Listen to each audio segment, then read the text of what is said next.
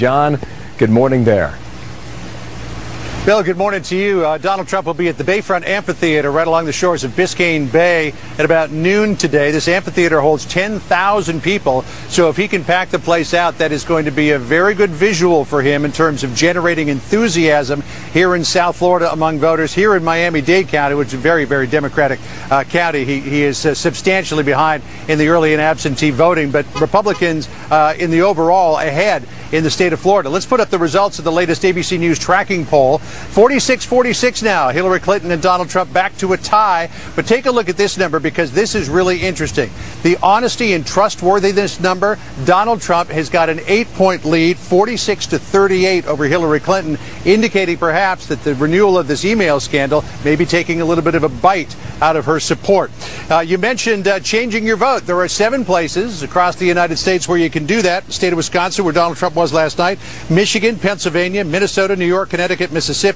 Minnesota, the deadline passed yesterday afternoon. New York, Connecticut, Mississippi, not really battleground states. So really Donald Trump focusing on people in the 3 states of Wisconsin, Michigan, and Pennsylvania. Today, he'll continue to go hard against Hillary Clinton on the email scandal, this whole idea of corruption, particularly drilling down on that email that was revealed yesterday from John Podesta, suggesting that he had to dump all of the emails. Here's what Trump said about that last night in Eau Claire, Wisconsin. We have to dump all of those emails. Can you believe this? That's WikiLeaks.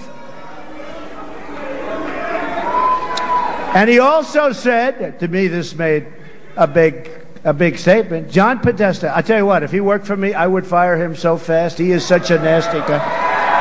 I would fire him like The Apprentice. John, you're fired. Now, John Podesta insists when he used the word dump, he meant to give those documents over to investigators. Trump having none of that, saying, though, that dump meant in the trash. Bill? In the meantime, many have pointed out that he's not taken the bait, whether it's a casting of the war on women, however you want to phrase that appearance yesterday in Florida. Trump seems to be sticking on policy when it comes to Obamacare, etc. You heard that, John.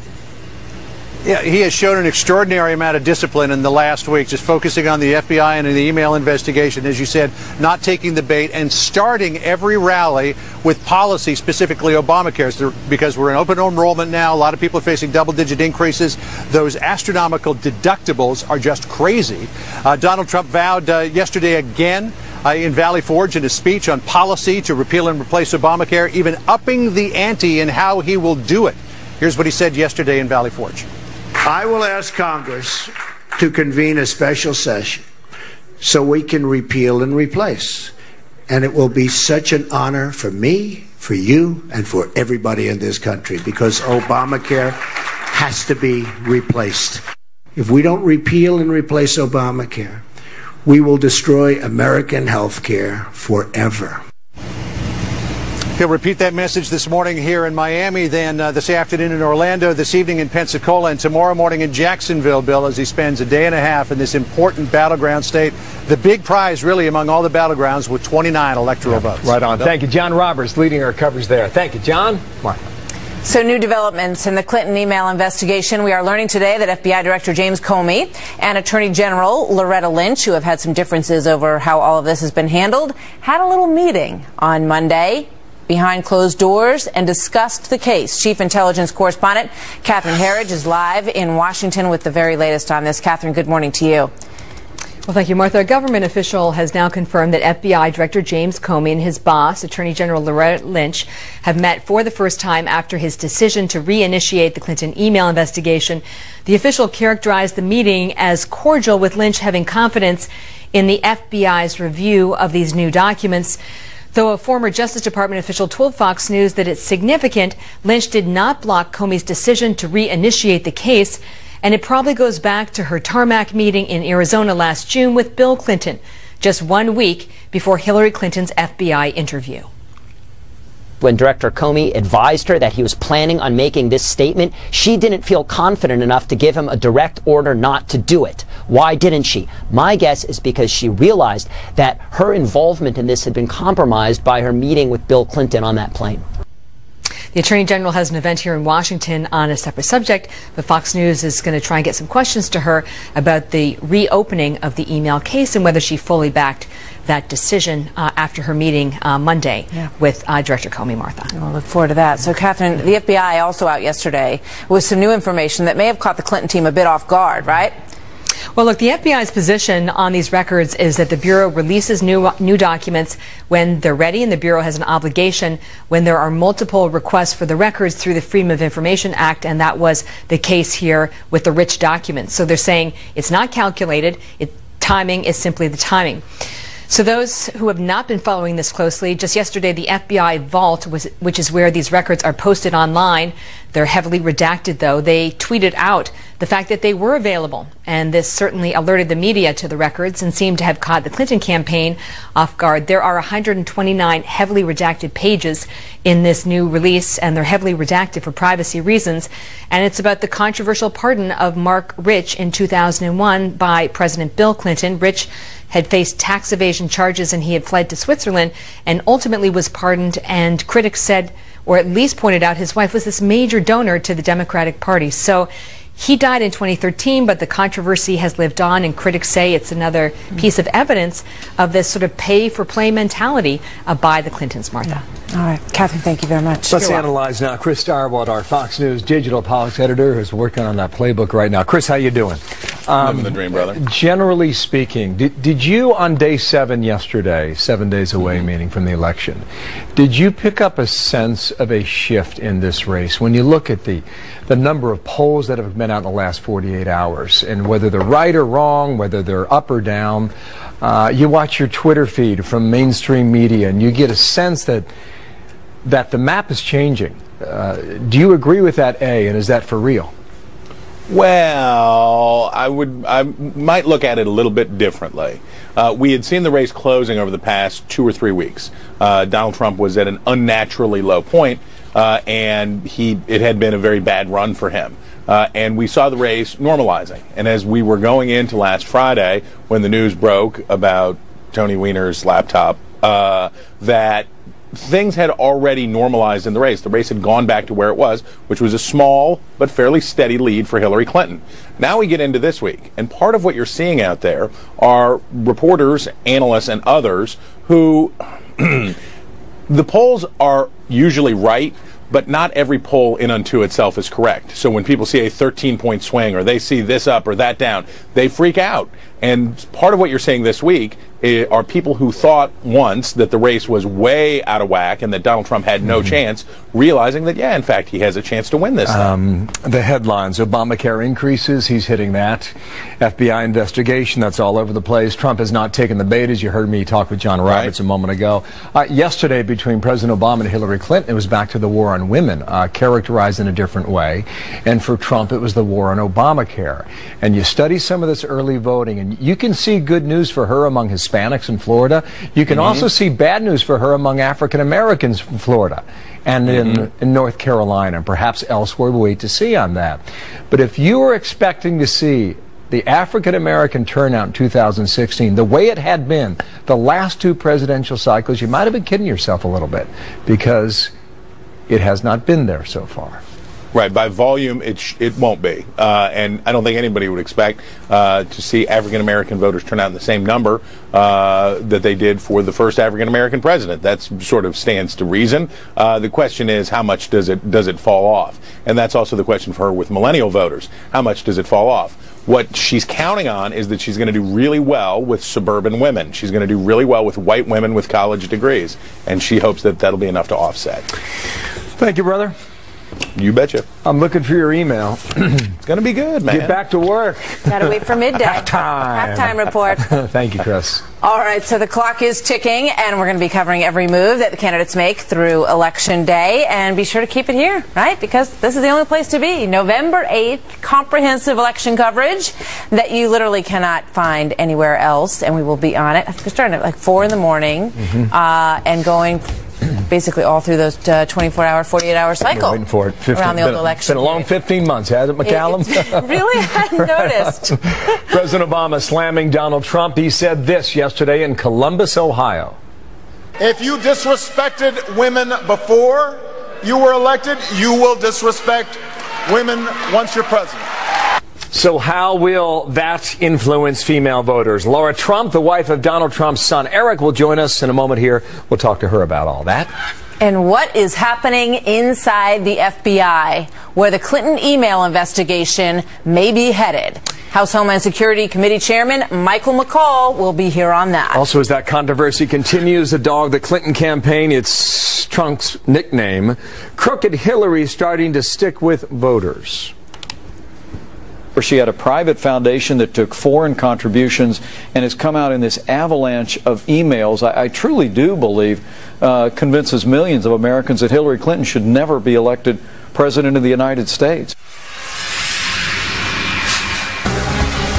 There are reports the FBI had agreed to keep cases connected to Hillary Clinton and Donald Trump quiet over the summer because of the approaching election. Those cases focusing on Trump's former campaign manager and the Clinton Foundation. And Texas Congressman Mike McCaul is chairman of the House Homeland Security Committee. Sir, how are you? And good morning to you. And thank you for coming back to America's Newsroom. What is your sense about what's happening within the FBI now with regards to the Clinton Foundation, a story that was largely buried given the news of Anthony Weiner's laptop on Friday? Well, I know there is an ongoing investigation. The director in congressional testimony indicated that. And so I think, on those two unrelated to the email investigations, it is a normal practice. I worked at the Justice Department not to indict just right before an election. I think in the email case, it's a unique case because it came out of a congressional investigation. And Jim Comey, when he testified before Congress, told us that if new evidence developed in the case, that this case that had been completed would be reopened. So he simply gave us an update as he promised he would do so. Mm-hmm. Okay, you say it's unique, but in what other sense would that be? Okay, so it comes out of Congress. How significant would that be as opposed to a private citizen that would bring in information? Because of the nature of the case, the fact that he came before Congress and told us that if new evidence arose, he would update us on the case. Mrs. Clinton has been running around saying she's been cleared and the investigation is over, when in fact that is not a correct statement. There is now new evidence reopening the case and evidence that could be quite damaging. Remember, to get a search warrant, you have to have probable cause, and they had probable cause to get a search warrant for these emails on Huma Abedin's laptop. If she wins next Tuesday, what happens to that investigation? Well, that's something I've been talking about that hasn't been mentioned very much, and that is this investigation will continue whether she wins or not. But assuming she wins and the investigation goes forward and it looks like an indictment is pending, at that point in time under the Constitution, the House of Representatives would engage in an impeachment trial. It would go to the Senate, and impeachment proceedings and removal would take place. Remember, the only last time I can recall when this happened was Richard Nixon, who was impeached and resigned before he would have been voted to remove office. And then I remember Gerald Ford pardoned him from any criminal wrongdoing. I would hate to see this country being thrown into a constitutional crisis because of Hillary Clinton's behavior. Okay, now we have talked to you quite often for various investigations on Homeland Security, etc. But you are 6 days away from a national election, and you've used the I word. You want to take that back? I'm sorry, the I word. Impeachment.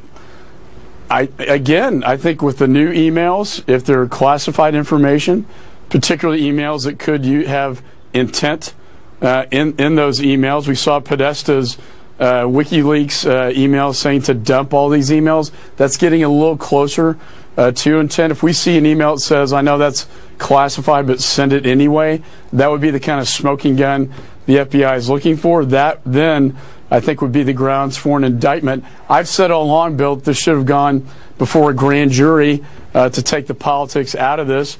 This would not be a unique case to go before a grand jury, as I've done many times in the past. For whatever reason, they chose not to do that. I think there's ample evidence with the probable cause to get the search warrant now to go before the grand jury and present this new evidence. Wow. Mike McCall from Texas, sir, thank you for coming back today. Strong stuff. Thanks a lot, Bill.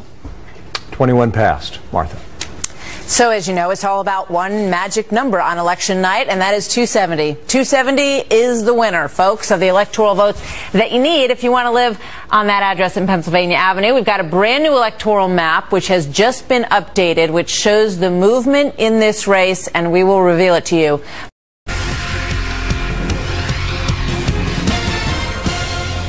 The Clintons are the sordid past. We are the bright future. And I say we. It's we. I'm a messenger. I'm only a messenger, remember. I'm only a messenger, but you have to say I'm doing a pretty good job as a messenger. Yeah. But I'm the messenger. He's the messenger, he says. Donald Trump yesterday touting himself as the candidate of change. This, as the electoral map gets quite a bit tighter. The latest Fox News scorecard shows Hillary Clinton with enough electoral votes to win based on where the polls are right now, but her lead is shrinking by the day. So let's bring in Kristen Soltis Anderson, Washington Examiner columnist and a Republican pollster, for her take on this. Kristen, welcome. Good to have you here today. First of all, just quick take on how the electoral map is changing. It's certainly better to be Hillary Clinton than Donald Trump at this point, but Donald Trump, the polls are trending a little bit his way. This race is tightening. The last couple of days of news cycles have not been great for the Clinton campaign. Stories that should have been bad for Trump have not really done damage to him that much. So it's at this point the momentum is behind Trump, although he's got a long way to go to make up ground. Yeah, and only 6 days to do it in. Let's take a look at some of the states individually here. First up, we have a look at the RCP average of the polls in Florida. You see Donald Trump at 45.5. She's at 44.5. How do you characterize this race right now, Kristen? The race in Florida is very tight, in part because you have two big competing constituencies that both candidates are doing well with. On the one hand, Florida has a growing Latino population. Hillary Clinton does very well with those voters. But you've also got a lot of folks who are white voters, retired, living in sort of the northern part of the state that is prime Trump country. So this is really a clash of both of their demographic bases coming to a head in one state. And Trump has consistently had a very slight advantage in Florida compared to other states with large Latino populations. Yeah, President Obama headed there as they bring out the big guns in the tight races going on in Florida. So let's take a look at Nevada, which looked, just days ago to be lost for Donald Trump, is now very tight as well. You're right. And Nevada is one of those states where, again, Donald Trump has a big hotel with his name on it. It's the sort of state where, he really came to play and has always believed that it's on the table for him. And in Nevada, Republicans actually have a chance at picking up a Senate seat there. So you have a little bit of good stuff going on in the down ballot race.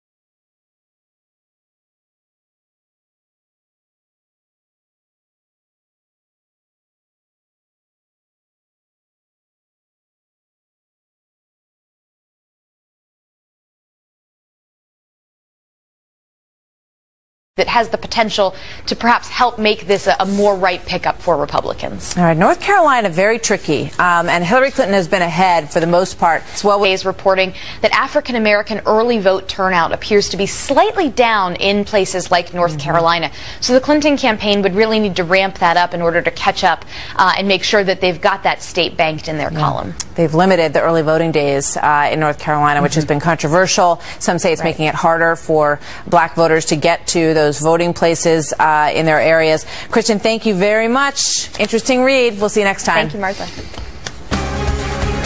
Look at the big board this morning. Stocks open in 1 minute right now. Investors blaming slumping stocks on the nearing election and tightening polls. How about that? Some say if Trump wins, stocks drop due to uncertainty. Also watch the Fed interest rate update this afternoon, so stand by. Lots to watch on Wall Street with regard to this election. And an all-out manhunt underway in Iowa after the ambush killings of 2 police officers who were on duty just sitting in their squad cars. It's a horrific story out of Iowa this morning, and we have the very latest on the developments. Also, Hillary Clinton attempting to pivot from her email scandal and back to the so-called war on women. A reaction from a member of the Trump family next. Nobody respects women more than Donald Trump. I'll tell you, nobody respects women more. And my daughter Ivanka always says, Daddy, nobody respects women more than you, Daddy. So the race is getting tighter by the minute. The Clinton campaign is starting to revive the attacks on Donald Trump and his treatment of women. Hillary Clinton hit the trail yesterday. She was in Florida, and she did not hold back. He thinks belittling women makes him a bigger man. And I don't think there's a woman anywhere who doesn't know what that feels like.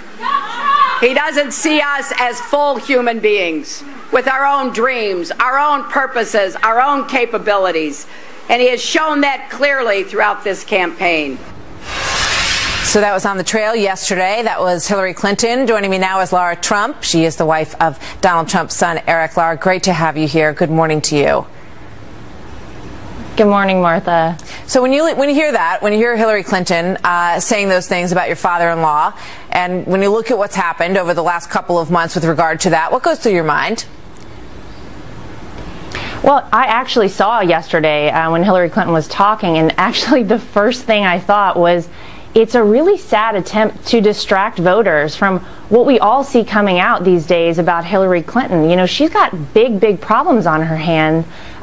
We've seen all the WikiLeaks emails come out. Now there's this new revived FBI investigation. I think she knows she's in serious trouble, and whenever she isn't talking about the issues that matter to voters, when she's trying to attack Donald Trump on women and bringing out Alicia Machado, to me it was a very obvious way to distract voters away from the real problems that she's having. So you represent a couple of categories where Hillary Clinton is doing well, actually. She's doing well with women. She's doing well with young women in particular, and she's doing better than your father-in-law in those categories. Why do you think that is?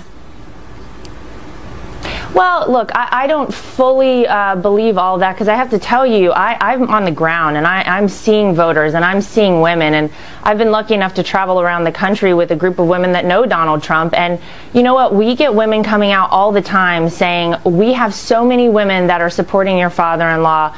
Don't believe what you're hearing out there. You know, I think there are a lot of women that are scared to say that they're supporting my father-in-law, and I actually think that the numbers on November 8th are going to reflect that people, men and women alike, are sick of what's been going on in this country. They're ready for change, and they're going to vote for Donald Trump. Do you think that women are sympathetic to the idea that it would be significant, historic, to elect the first women president, or do you think younger women don't care as much about that?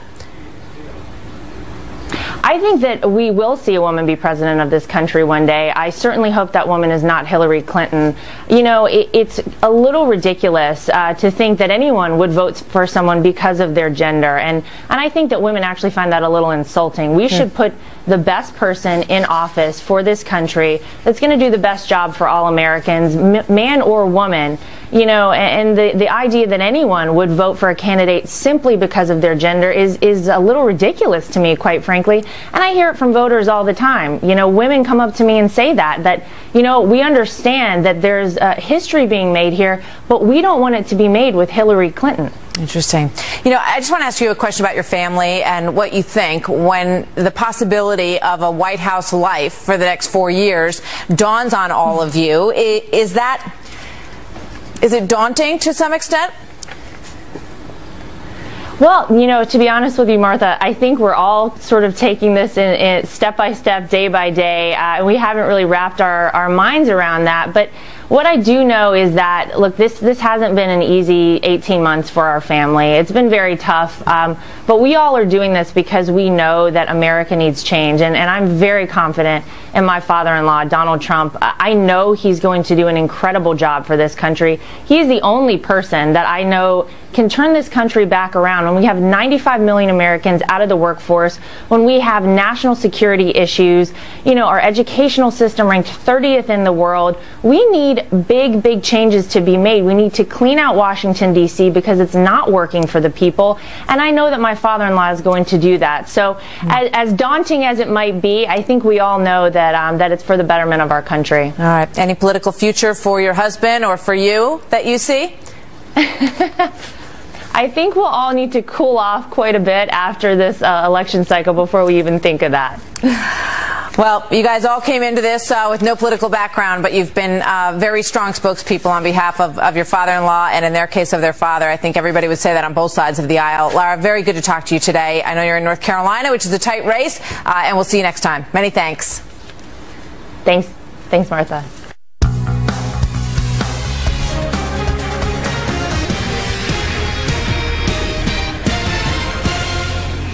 Do you think that she is a corrupt person?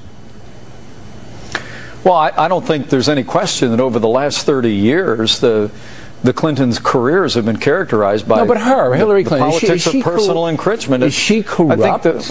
I think there's been outright corruption represented throughout their careers. That's the kind of pay-to-play corruption the American people are tired of in Washington, D.C. There's Mike Pence from last night with O'Reilly making the case against Hillary Clinton. The daily WikiLeaks dump, the new emails being looked at by the FBI, the Clinton Foundation. Are they taking their toll on Hillary Clinton in the polls? Brad Blakeman, former Deputy Assistant President George W. Bush. Jessica Tarloff, Democratic pollster, is senior political strategist for Schoen Consulting. And good day to both of you. Good morning. Trump's called her crooked from the beginning, Brad. Are you seeing that being reflected now? I think you absolutely are, and the fact that the FBI announced that their investigation continues into Hillary Clinton tells you that everything Donald Trump has said before is true, and we don't have to look much further than the prior Clinton administration that was plagued by scandal and corruption and impeachment. So if the American people liked scandal and corruption in their prior presidential Clinton experience, then they're going to love it next time, because it's not going to be over by Election Day. The FBI investigation continues, along with a myriad of other congressional investigations that have not finished. Jessica, is she vulnerable to this charge? Oh, I definitely think she is, and she has been throughout this campaign. We just saw in the latest ABC Washington Post tracker poll that Donald Trump now has an 8% lead in honesty and trustworthiness over her, which I find astounding when you look at the actual level or number of lies that either candidate has told. I think it's been incredibly effective. I think Mike Pence is showing, though, a little bit of his discomfort with name calling, which he's talked about before, and, Donald Trump would go right for it and say, of course, crooked Hillary, corrupt Hillary, and Pence is dancing a little bit. But I think that it's a very strong argument. I don't happen to think that it's true, but it's obviously been effective. But I do think that the Democrats as well have made the case on the other side, talking about the number of people Donald Trump has stiffed, the number of contractors he hasn't paid, his treatment of women, which Martha was talking about in the last segment, things that are huge character flaws and business professional flaws with Donald Trump that I think has hurt him too. Well, in a campaign like this, it seems like that charge was leveled a lifetime ago. Oh my God, I know, but I'm hoping for more this week. Okay, we'll see. I'm sure you do, from your perspective. Okay, but Pence did not take the bait last night from O'Reilly, Brad. And if you think about Trump's message going after Obamacare, while Hillary Clinton has Miss Universe in Miami, Florida yesterday, and it was almost a and President Obama, for that matter, was in Columbus, Ohio with a similar message. And it was almost like they've revived the war on women under a very different phrase 4 years later. They have, but it's not working. It's desperation. The American people are getting their Obamacare notices, and so they're affected when they reach their mailbox and see that their premiums are skyrocketing when they were promised that their premiums would go down. They promised they would have more choice. So I think the issues are going to turn this election, and not the scandal with regard to Donald Trump, because it's more amorphic. The fact is, the FBI is investigating Hillary Clinton. The FBI is not investigating Donald Trump. And when you talk about stiffing workers, Donald Trump has had a myriad, hundreds, thousands of deals. Of course he's going to have lawsuits and discrepancies and disputes. That's what business is all about. This is the difference. Compare Donald Trump's record with success against Hillary's record of failure. Jessica, listen to the first half of his answer there. Does Trump make a more convincing case for change in America for those voters that are looking for it? I think that he has, by at least saying, I'm not a politician, which is where we started with this election. 55% of Americans want change. 65 say we're on the wrong track, though, high 50s like President Obama, which indicates that they don't have as much of a problem with what's going on here. But yes, I think Brad's right. Hammering Obamacare, talking about wage growth, but not enough, what kind of boost to the economy you can provide. They're all good things. But for Brad to discount the Trump scandals, which have obviously hurt him, and especially with women. I mean, you talk about this man is not doing well with the ladies. And every state that has high female turnout for early voting is showing a push towards Hillary Clinton. So I don't think that part of the argument is fair. But I think that he has done as well as he can with this. I don't think he's a particularly gifted one-on-one candidate. I think he did better in the primaries than he has in the general election here when he had a lot of people to surround himself with. But listen, Donald Trump is doing better than I expected him to, for sure. 6 days to go. Thank you, Jessica. Oh my God, I know. Thank you, Brad. Thanks. Bye, guys. So yet another surprise from the FBI, this time related to one of Bill Clinton's final acts as president. What's the impact of this on his wife's campaign? Also, they're trying to rout out these terrorists in the town of Mosul, northern Iraq. What coalition forces are now doing to protect more than 1 million Iraqis potentially caught in the crossfire of that battle. So I want to bring you up to speed on the new developments in the battle for Mosul. Iraqi troops holding their positions on the outskirts of the city as special forces go door to door to weed out any potential IEDs which have been left behind by ISIS. What a stunning story this has been. John Huddy live from our Mideast Bureau. So, John, what are the Iraqi forces up against at this point?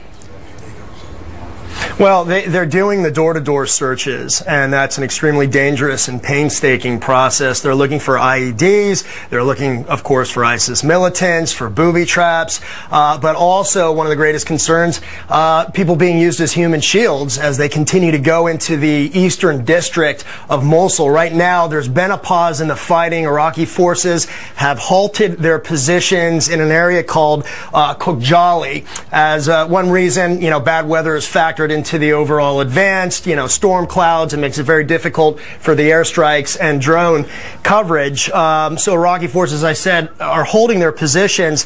The next stage, though, once they move out, again, pushing into the city limits there, again, closer to the center of Mosul, will most likely be house-to-house combat. That will likely be the fiercest and potentially bloodiest part of this overall fight. And then, as I mentioned, Martha, the greatest concern, one of the greatest concerns, ISIS using people as human shields. Iraqi commanders say they have intel showing that ISIS militants have been rounding up thousands of people, men, women, and children, to throw them into the line of fire. Martha, back to you. For these families on the ground. John, thank you very much. Watch the map. Watch where they go today and the coming days. What's the message on behalf of Donald Trump and Hillary Clinton? This as the polls get tighter. So what's going to work out on Tuesday, America? Top of the hour. Back after this. Not the victim. The American people are the victims of this rigged and corrupt system in every way. And this is your one chance to change it.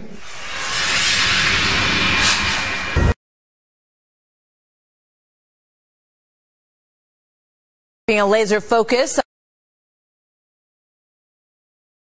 on November 8, just 6 days away now, as he has sharpened his attacks on Hillary Clinton and appears to be gaining. It would be. Hello there, Bill Hammer. It is crunch time. 6 days on the trail left. Both candidates zeroing in on certain parts of the map. They're zeroing on their opponents and on the issues. Here's Trump from yesterday. I will ask Congress to convene a special session so we can repeal and replace. And it will be such an honor for me, for you, and for everybody in this country, because Obamacare has to be replaced. And we will do it, and we will do it very, very quickly. It is a catastrophe. They've left our borders wide open at home and shipped our jobs and wealth to other countries. It's time for new leadership. I'll tell you what, Donald Trump has proven himself to be temperamentally unfit and unqualified to be president of the United States. If you know anybody who's thinking about voting for Trump, Well, first of all, stage an intervention. I mean, this... How close is it? This is about as close as a Game 7 in the World Series. Latest ABC News Washington Post tracking poll has Hillary Clinton at 46% and Donald Trump at 46%. Amazing, right? Let's bring in David Bossie, Deputy Campaign Manager for the Trump-Pence campaign. David, welcome. Good morning to you.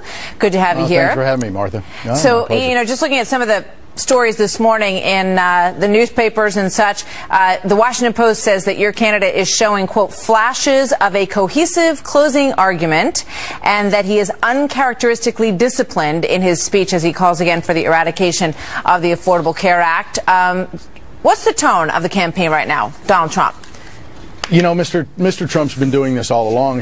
He's bringing to the American people a positive message of change, and that's really what this whole campaign's been about. And Mr. Trump's out there talking about the important issues that are vital to everyday American lives and their family. Educate, bad, fixing Obamacare. I hear what you're saying, but what they're picking up on is a discipline that we have not always seen from the Trump campaign. We saw Alicia Machado out on the stage yesterday. That could be Hillary Clinton trying to bait him into some sort of response that will make the news cycle more about him.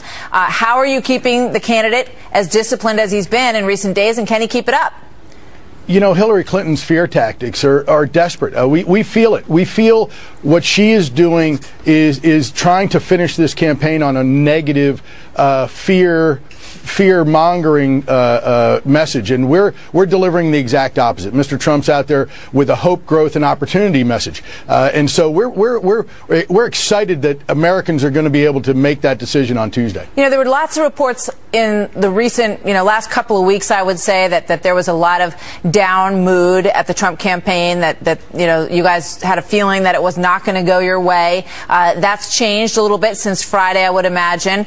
How do you keep that momentum going? And when you look at the data, which does show early voting leaning towards Democrats, and that he's still having a very tough time with women voters, how do you try to close that gap?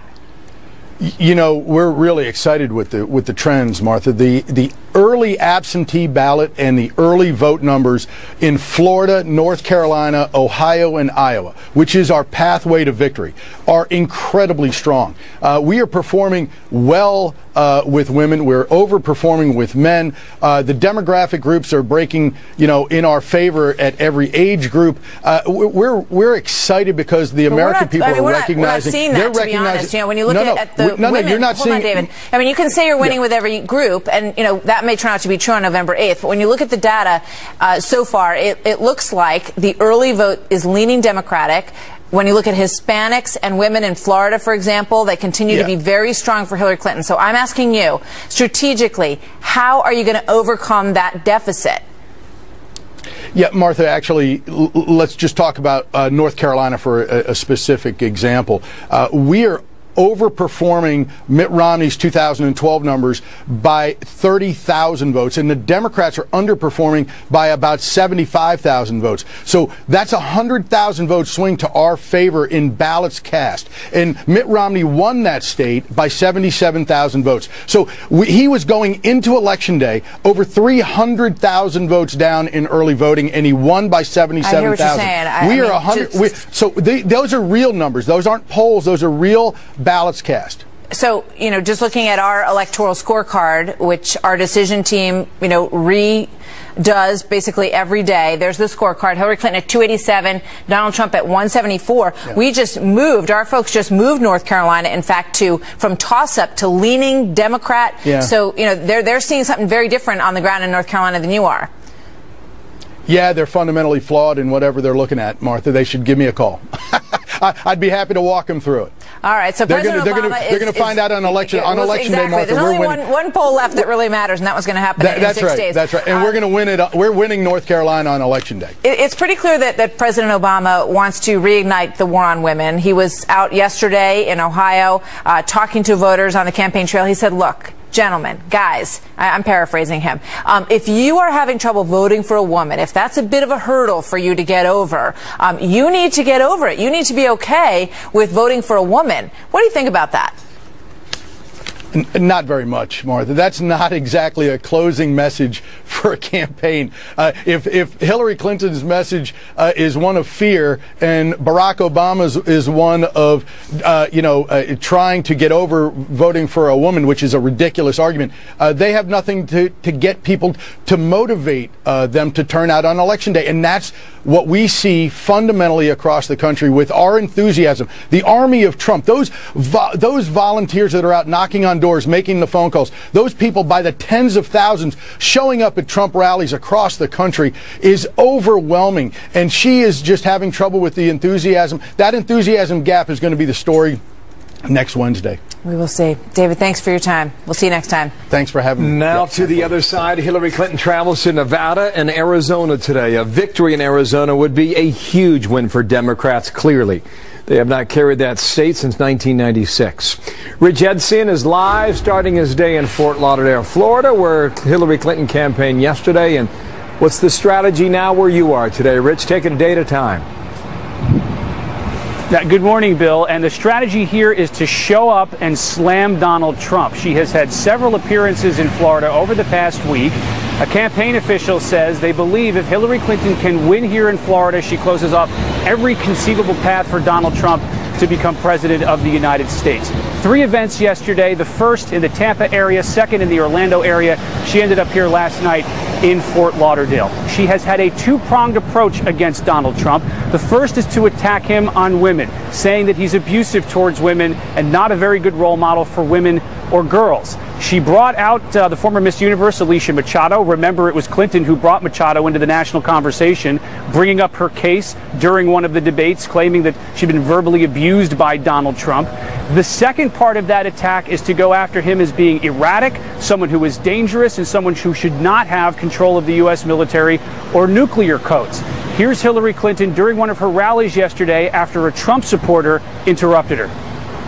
I am sick and tired of the negative, dark, divisive, dangerous vision and behavior of people who support Donald Trump. It is time for us to say no. We are not going backwards. We're going forward into a brighter future. And an unusual schedule for her from here for a Democratic candidate, Arizona, where Republicans usually win, and then later this week, Detroit, which has been solidly, at least Michigan, solidly Democratic for some time. Bill, back to you. Thank you, Rich. Rich Edson there live in Fort Lauderdale, Florida. Florida's getting a lot of attention for very good reasons. 29 electoral votes on the map here.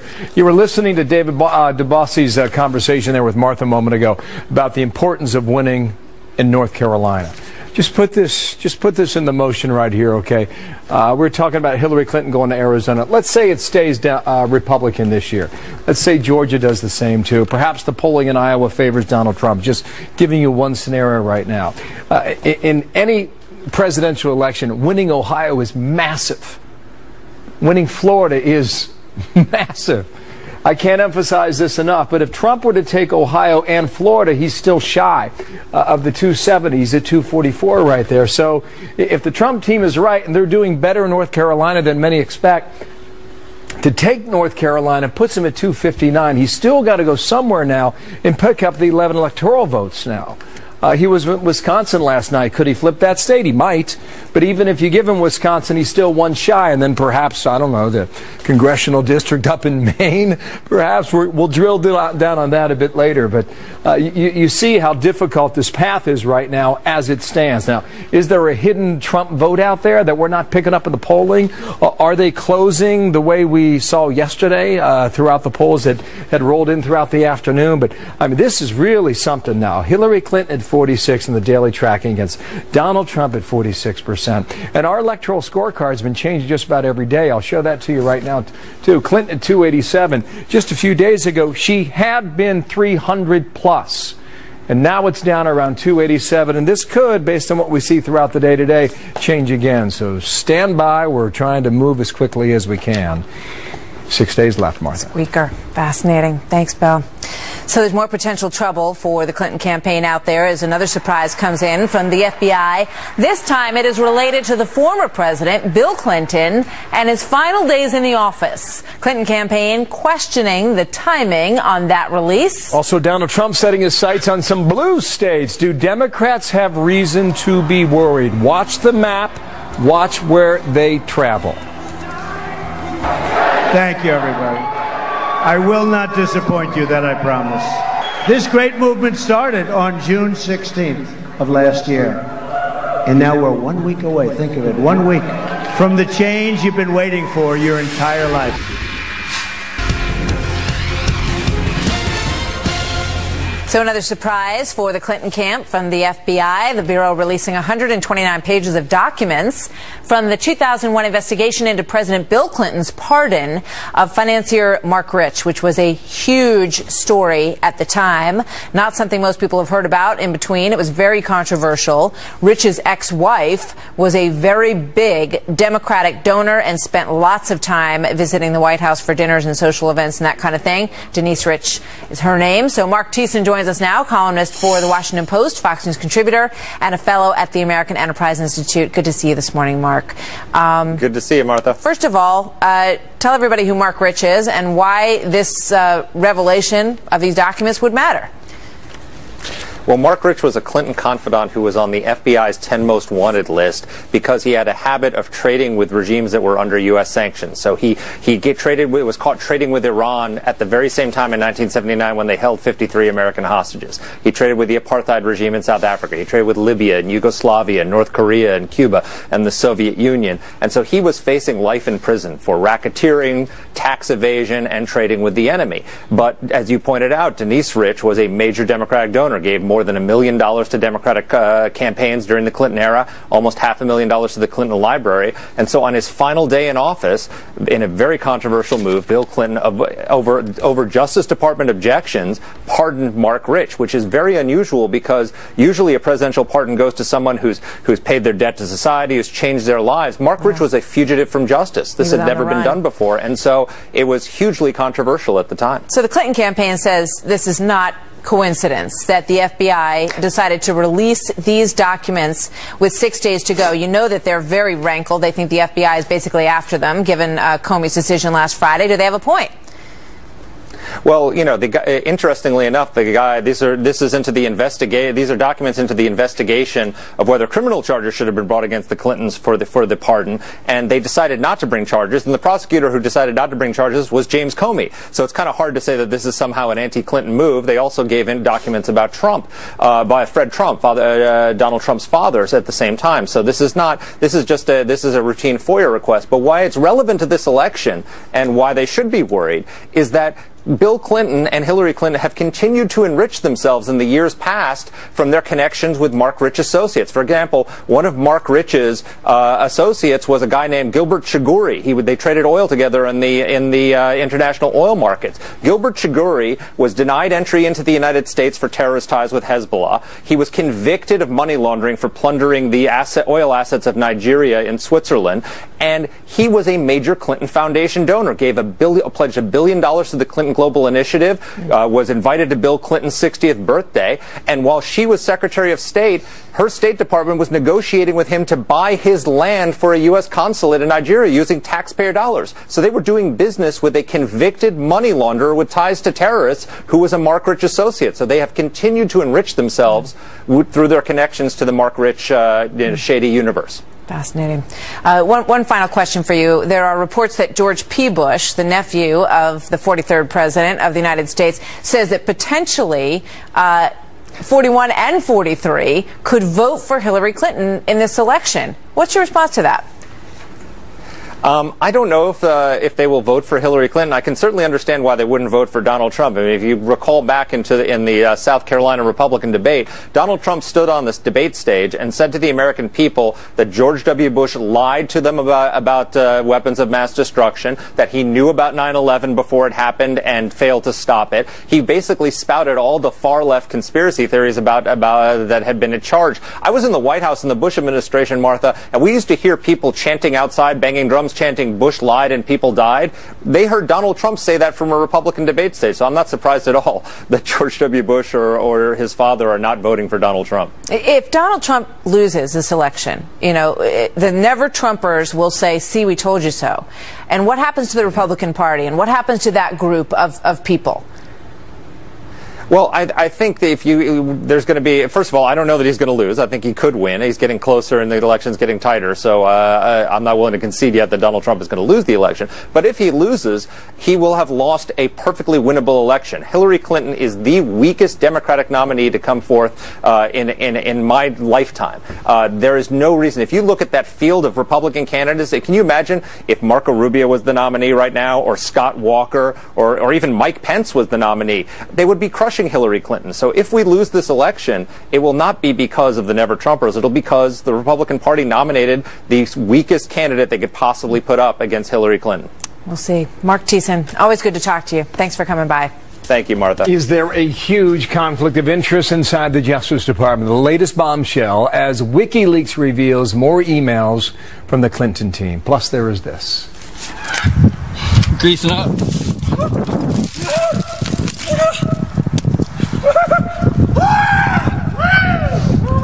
Wow. Is he all right? Stand by next. Timer takes a terrifying tumble down the side of a cliff. The scary moment was captured on video. Don't try this at home. Lost his grip while he was free climbing the Moss Cliffs in the Adirondacks. Beautiful area this time of year, but some tricky stuff. He fell back down the cliff, but thankfully his climbing rope keeps him from falling to the bottom. Free climbing, and then there's having a rope, and anyway, the guy's okay. He's all right, right? Yeah. Okay. We got more WikiLeaks now uncovering emails that point to a possible conflict of interest between the Clinton campaign and a top official of the Justice Department. Ed Henry's reading your emails again today. He's live in Washington. How you doing, Ed? Good to see you. All right, another day. It's 10:25 on the East Coast. What are you finding? Well, look, Huma Abedin's the investigation of her laptop and these new emails is obviously dominating the political conversation, and part of that conversation is in previous WikiLeaks dumps we've seen John Podesta just lauding an official at the Justice Department. You see him there, Peter Kadzik, a Deputy Assistant Attorney General. He's in charge of congressional affairs. So he's part of the group that had to inform Congress that the FBI was sort of reopening things. And John Podesta in a previous email said, he kept me out of jail once. He represented me. And so there's a tight alliance there. It just got tighter. A new email out in the last few moments. Kadzik to Podesta, May of 2015, giving him a, quote, heads up that there's an oversight hearing on the Hill today where the head of our civil division will testify, likely to get questions on State Department emails. He goes on to say the State Department just got another FOIA request, Freedom of Information. That's likely to come up in 2016. Okay, maybe this sounds like routine stuff, this heads up. But you know what? Kadzik did not send it from his Justice Department email. He sent it from his Gmail to John Podesta's Gmail, as if this was offline and not going to be kept by public records. Why was this contact between Justice, which has been obviously overseeing this FBI probe for months and months and months, even before the recent events, connecting with John Podesta? Interesting. It's going to drive all this technology is going to drive us back to having one-on-one conversations again. How do you tie all these various dumps together into a story? Look, I mean, today, what would be the bottom line if you were to nail that? The bottom line is there was an email yesterday where John Podesta was talking about let's dump this out there as quickly as possible. Let's dump it. And some people thought he meant delete. The campaign says he was talking about getting the emails out when the New York Times story broke. Okay, fine. That may have been what John Podesta was saying as campaign chairman, but look at the timeline. The opposite happened in terms of more disclosure. The story breaks in the New York Times that she used a private account. Podesta and Mook themselves have a conversation that night where Podesta says, did you know the full extent of this? Mook, no. As if the top guys were in the dark. March 4th, they reveal the private server by the Associated Press. And Podesta basically says to Cheryl Mills, should we hold back the emails between Clinton and the president? Then Clinton gets a subpoena that same day, March 4th, from Trey Gowdy on the Hill. March 5th, Philippe Reines talks about the emailer-in-chief. Clinton is in a very good place. March 7th, the president says, I learned about this from news reports. Cheryl Mills says, well, maybe not. We need to clean this up. And Reines says there is just no good answer in one email to this server issue. March 9th, they're debating whether she has a news conference on March 10th. And Reines says we need to focus on, quote, dropping the bomb. He later explains in the email, dropping the bomb is revealing to the public for the first time 33,000 emails have been deleted. March 10th, Hillary Clinton has that news conference. She says, this is all fine. I did this for convenience. There was no classified information on the server. A lot of that turns out to not be true. But then the bottom line, you ask, 2 weeks later, the FBI, according to their original report, says roughly about March 25th, after all this back and forth, BleachBit is used to wipe out the whole, wipe out the server basically and the emails. What was deleted, we simply don't know. And so you look at this March of 2015, that was a critical time and a lot was happening. No question. Thank you, Ed. We'll be back with you. Okay. Ed Henry, they're live in Washington. Thank you, Ed. Once you start haggling over what you meant in a sentence on an email, the idea that it's all made up by the Russians and has been